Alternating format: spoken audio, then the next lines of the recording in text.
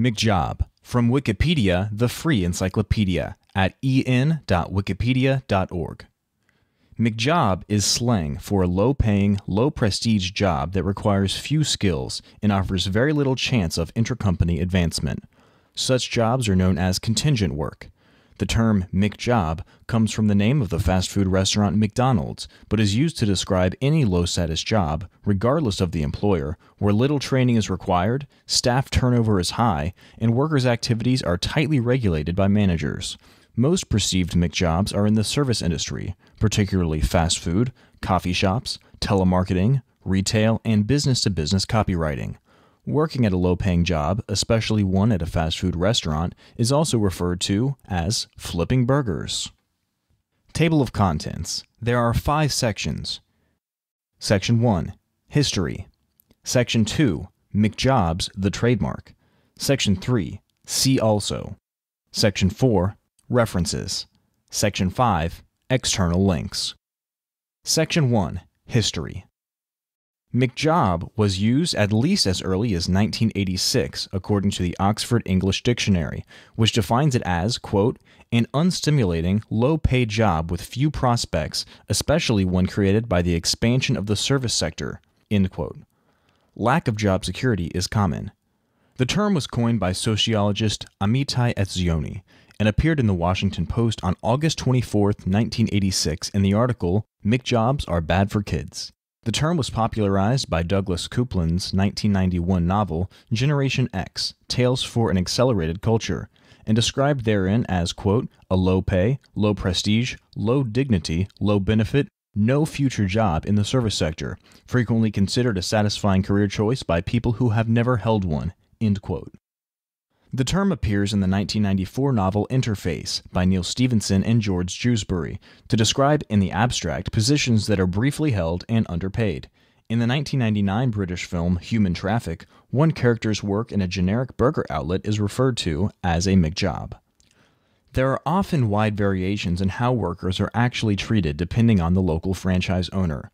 Some employees start out in entry-level McJobs and later become assistant managers or managers, continuing to work at the same franchise for many years.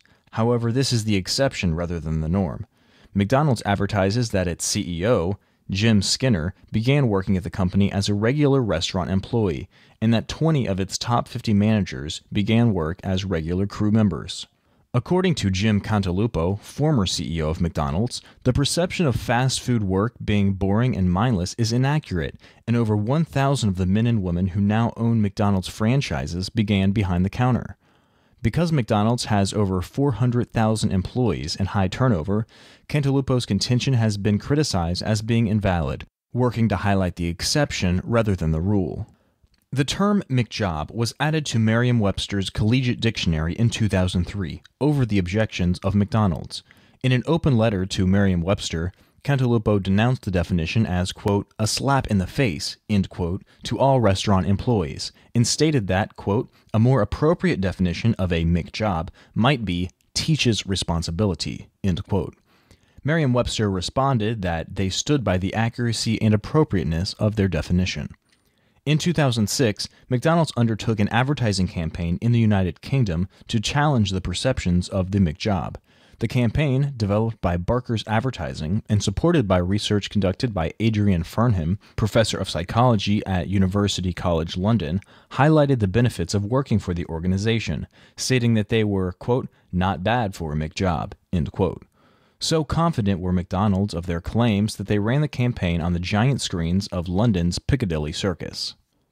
On March 20, 2007, the BBC reported that the UK arm of McDonald's planned a public petition to have the OED's definition of McJob changed. Lorraine Homer from McDonald's stated that the company feels the definition is, quote, out of date and inaccurate. McDonald's UK CEO, Peter Beresford, described the term as, quote, demeaning to the hard work and dedication displayed by the 67,000 McDonald's employees throughout the UK, end quote.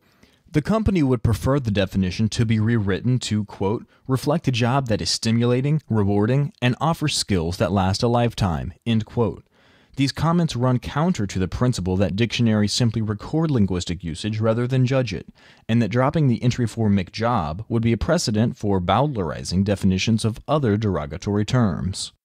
During the aforementioned arguments that broke out when Merriam-Webster included McJob in its new edition, McDonald's officials implied the company might bring a lawsuit against the dictionary based on this trademark issue, but never did so.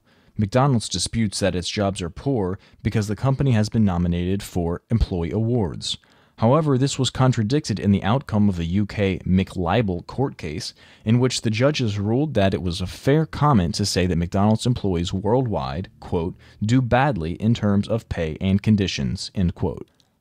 Section 2. McJobs, the trademark. McJobs, plural and uppercase, was first registered as a trademark by McDonald's on May 16, 1984, as a name and image for, quote, training handicapped persons as restaurant employees, end quote. The trademark lapsed in February 1992 and was declared canceled by the United States Patent and Trademark Office. Following the October 1992 publication of Generation X in paperback, McDonald's restored the trademark. Sections 3 through 5 are not included in this audio recording. Please visit the original website to see also, references, and external links. This sound file and all text in the article are licensed under the GNU Free Documentation License, available at www.gnu.org/copyleft/fdl.html. This audio recording was produced on and is current as of December 24, 2009.